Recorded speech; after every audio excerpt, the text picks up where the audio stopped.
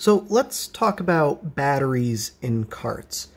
With the exception of like 3 titles, all Game Boy and Game Boy Color games that hold a save use battery-backed SRAM to do it. Now, there are mods you can do that replace the SRAM with FRAM.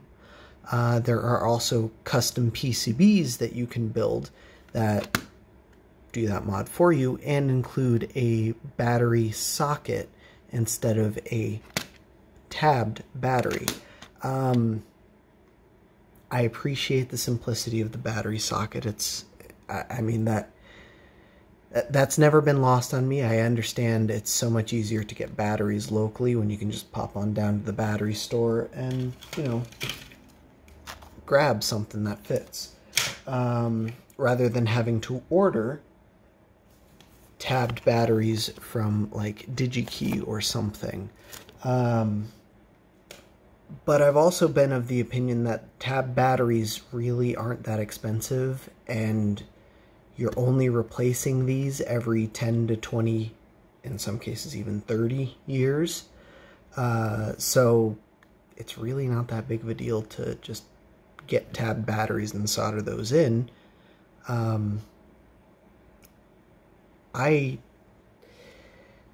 Especially because even if you're doing a mod, it requires soldering anyway, so it's more effort to make it so you don't have to solder on something that you might only ever actually replace once. But, that being said, for those of us, for those of you, for anyone out there who really wants to add a socket to a stock cart, which, even though this is a flash cart, it is still a stock Nintendo cart, there are these things now. So what these are custom circuit boards designed by my buddy HDR here. You get them made out of FLEX PCB material because you need it to be as absolutely thin as possible. But how this works is this will solder on to the battery tab to solder points, and then it has 2 more solder spots for a battery retainer. And well, we're going to try it out. So just to see where we're starting off, I have no idea what game is even on this cart. Pokemon Gold. Oh, this looks like the same save I have on like every cart, yeah. Alright, I know exactly where we are. I played through Pokemon Silver, not Gold. I played through Pokemon Silver relatively recently, and then I took the same save and flashed it to like 6 carts because of who I am as a person. So I'm not too concerned about losing this save, and in fact, if I do lose the save, I could just restore it from one of my other carts. Anyway, so the first step is going to be taking the cart out of the casing. We do not want to do any soldering in the casing, especially since I made this custom, and I can't replace that. The only pink aftermarket is a completely different color. Anyway, unrelated. Let me get soldering iron warmed up. And just to humor myself, this battery it's not low, but it's not high either. It's right about middle of the road. And unfortunately, that's what you get when you buy cheap, no-name batteries. I recently picked up a very large pack of batteries for cheap on eBay, I believe it was. And yeah, you can do that, but those really don't last as long as the name brand ones. So it's not recommended. Also, if you're doing this and your battery is still good, you are going to want to back up your save because there is now no save on this cart. This is also not strictly necessary, but you can wick the excess solder off there. I'm just going to add a little bit more solder, because the flux in the solder will make that nice and fresh. Alright, so how this goes on, we need to make sure it's oriented properly. Well, yeah, we need to make sure it's oriented properly, otherwise the battery will be backwards because of how the retainer attaches. So on these flex boards, you can see there's a little itty bitty plus in that corner and a little itty bitty minus in this corner. The minus, unsurprisingly, goes onto the minus, and the plus, well, that's going to go on the plus. So we should just have to line it up, press down, and that should be it.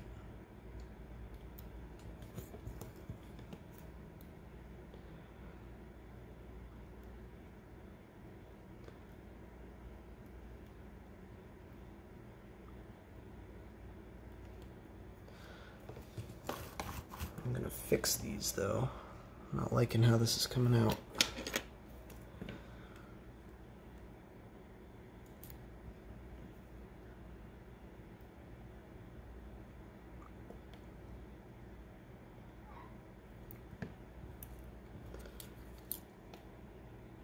That'll do. Let's fix this one too.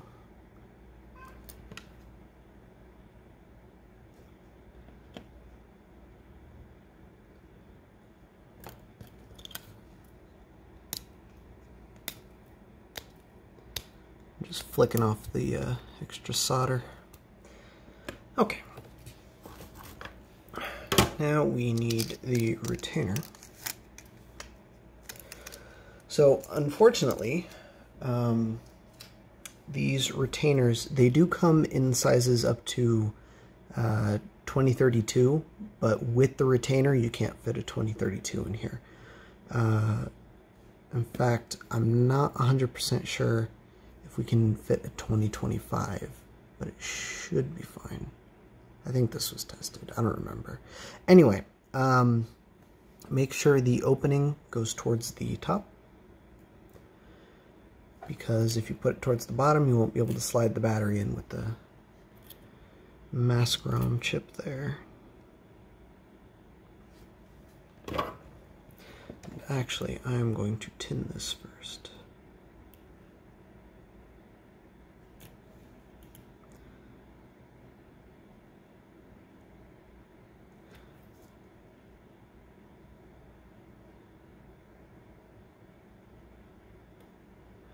It is not a great solder joint, but we'll come back and fix it.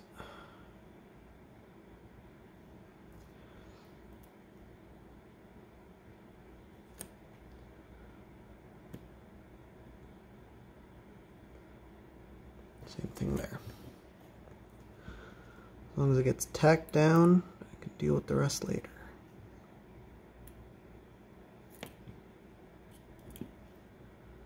And unsurprisingly, it does get hot. So I can't tell from the fact that my spudger just melted by touching it.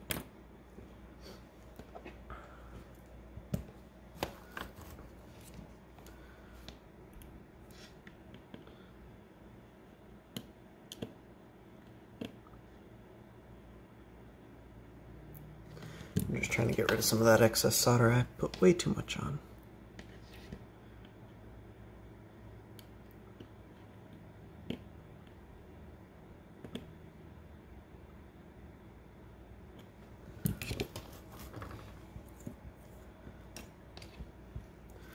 Not enough over here.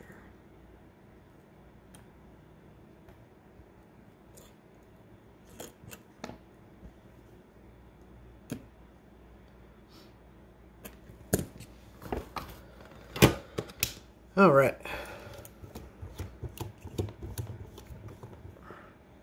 And for those that want to verify I'm not cheating, you can look up the part number on this chip. This is SRAM, not FRAM. This cart will not hold a save without a battery, and unfortunately we cannot use this unbranded one any longer. But we can use this other cheap one that I have here. Because I have it. So the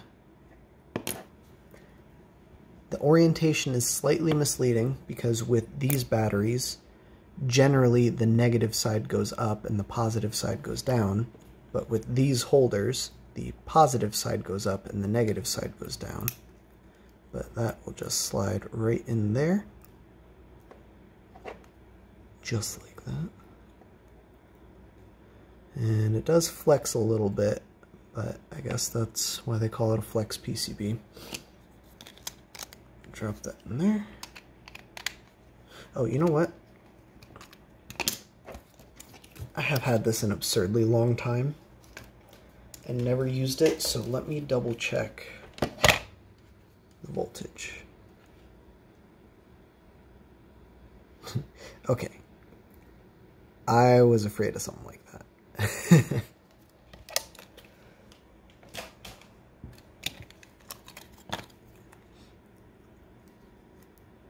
Alright, so this is why you don't buy cheap batteries. Where is my other batteries?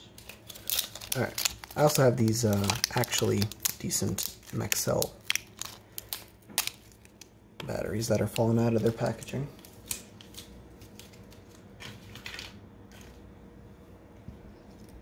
And same deal, negative down, positive up.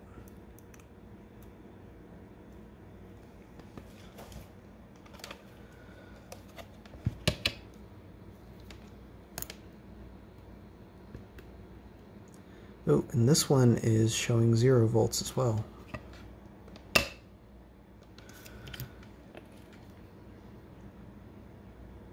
Ooh, very interesting. I think this is the same problem I have with my flash carts. And it is kind of difficult to deal with once the retainer is on there.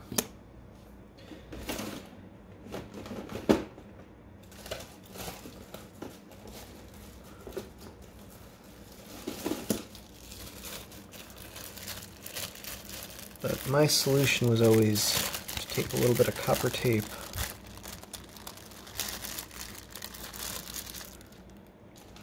which is surprisingly useful stuff.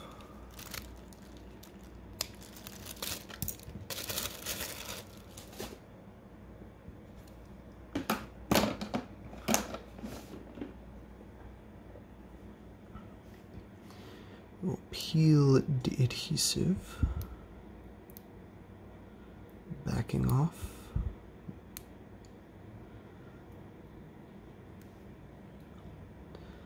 And then we will fold like that.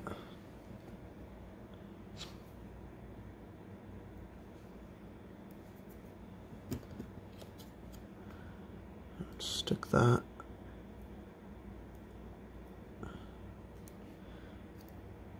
down there, but I don't have this oriented goodly for that.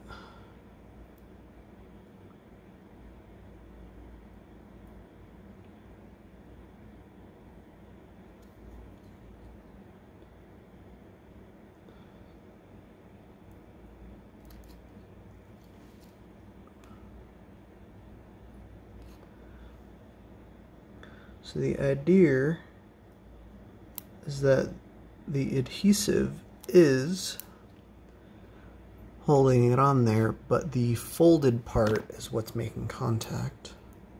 We can jam that back in there.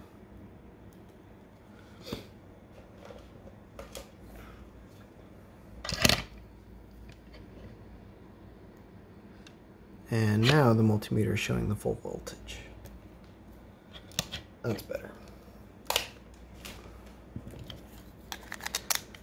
I think the solution to that problem is to just make the circle area a little bit bigger, because unfortunately the solder resist The solder mask here does have a little bit of a thickness, and depending on the batteries you use, which I tried both this cheapo generic one and the name brand Maxell, and neither of those were recognized. But that does slide in nicely.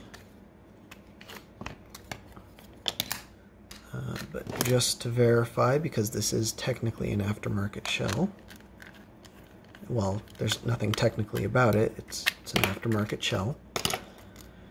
Here's an OEM shell that fits in, and that slides on. No bulge, nothing, fits perfectly. We'll throw it back in here.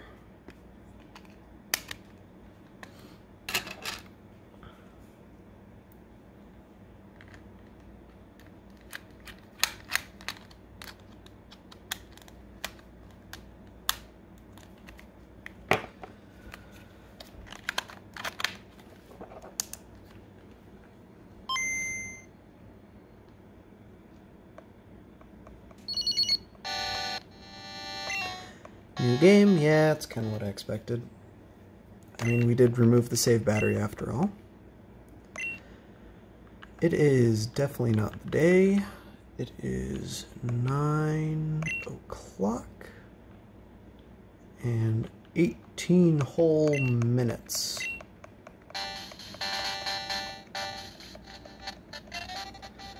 Well, that clearly needs cleaning. Oh, that's a problem.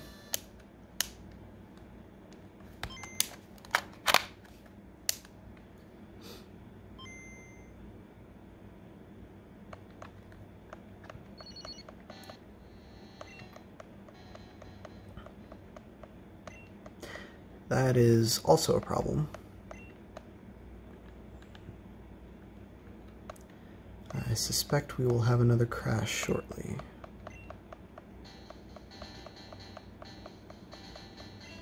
This may have been a bad game to test this with.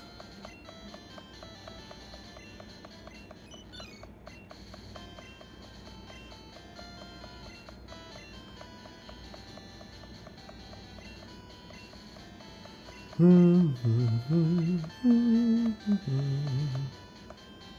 maybe not.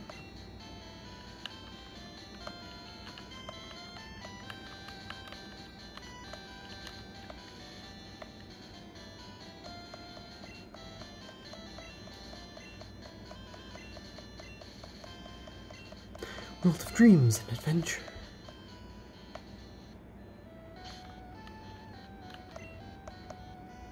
I think I would like to save the game.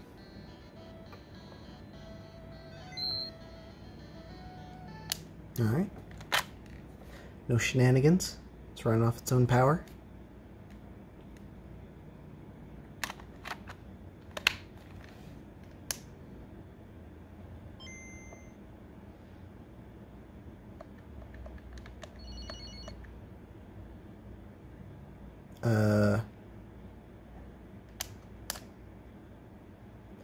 This isn't a really good demo, is it?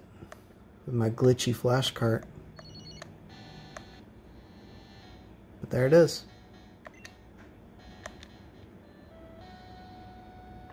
Yeah, flash cart froze again. So that is unfortunately a problem with the flash cart itself, not with the mod. There's really not a whole lot I can do about that.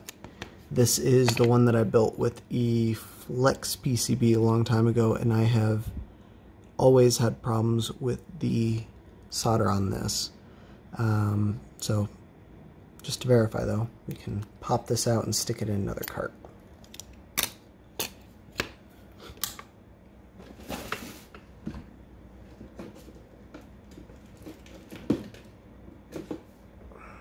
So how about the original? The one that the save actually came from.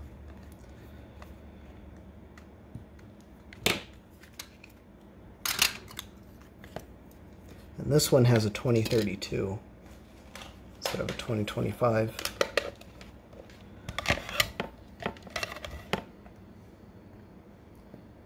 Oh, but that one's actually kind of low.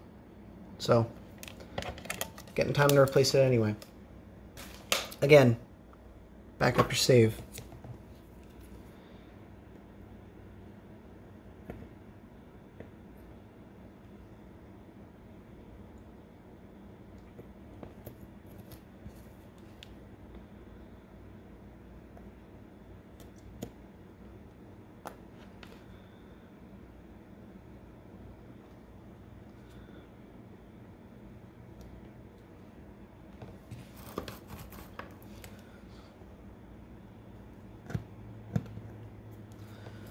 I'm going to take a second and clean this because there's an unusual amount of gunk on it.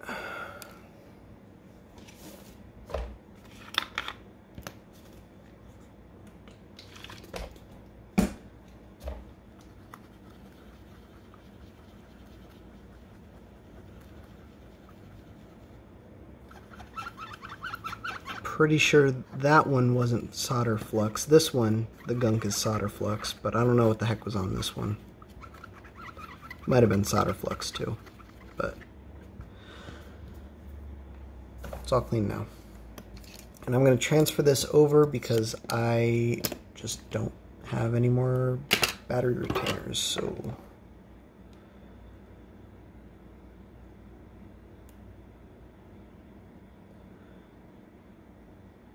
comes off the same way the batteries do.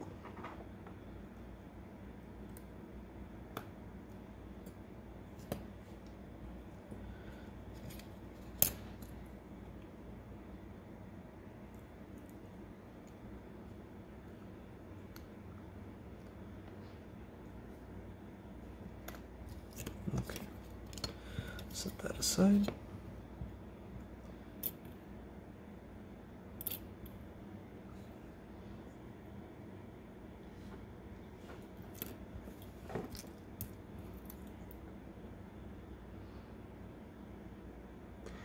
That oriented so it goes in straight the first time.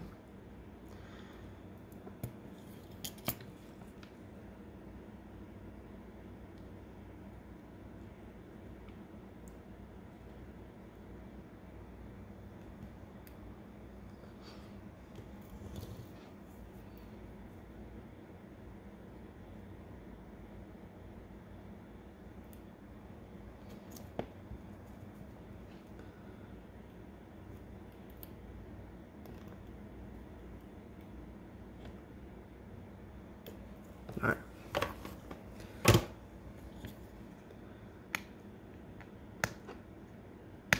I accidentally got some solder on the letters there. Shoot.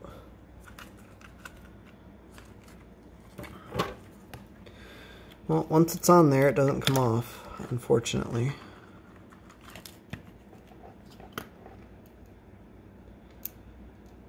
But at least we can remove most of it with some wick.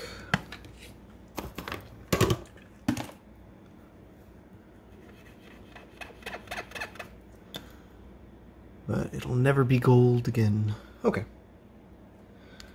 Pop the mag cell in there.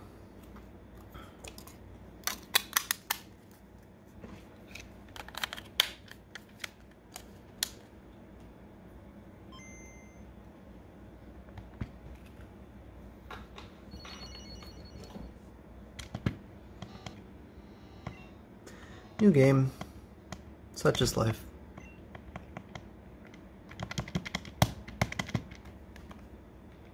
Oh, that's awkward. Now this one's freezing too.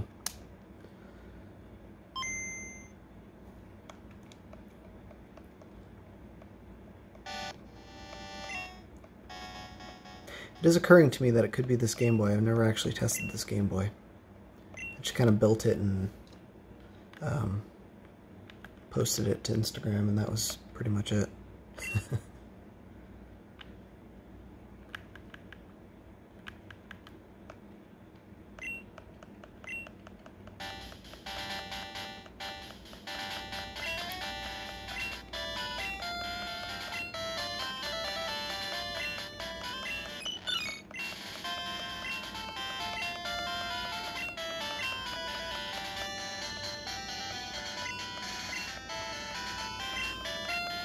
Now,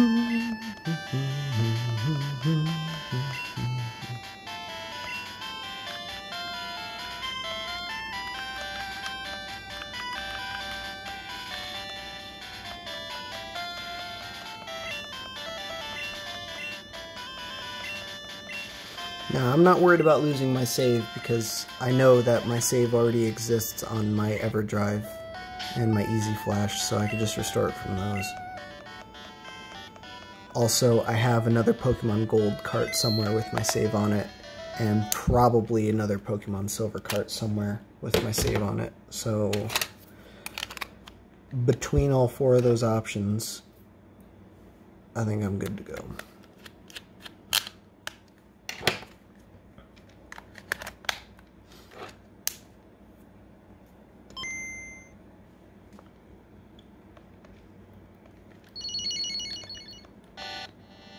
There we go. So yeah, I'm going to rule that freezing. I'm gonna assume that's a console thing, and I probably just have to clean the card slot or something on this. This thing was really gross before I put it in the new shell.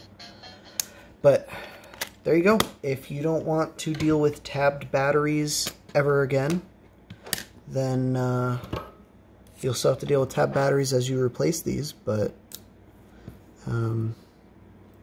at the very least, going forward, your carts will have easy to replace batteries. Now, of course, if you're not playing Pokemon games that have real-time clock functionality, then you can just get a flash cart like this one that uses FRAM, and then because there's no real-time clock, there's just no battery. Or like this one uses FRAM, but it still needs the battery for the real-time clock. So, I don't know. Choices, trade-offs. Every decision you make, there's going to be one trade-off at the very least. But, yeah, I will throw a link in the description to these things. They are relatively cheap, all things considered. I don't know what HDR plans on doing with them. I will mention to him that I did have some problems with the battery making contact properly, but I think that's easy enough to work out. And well, until next time, guys, thanks for watching. Have an excellent day. Or night. Or not. I don't know. I don't see any cops around.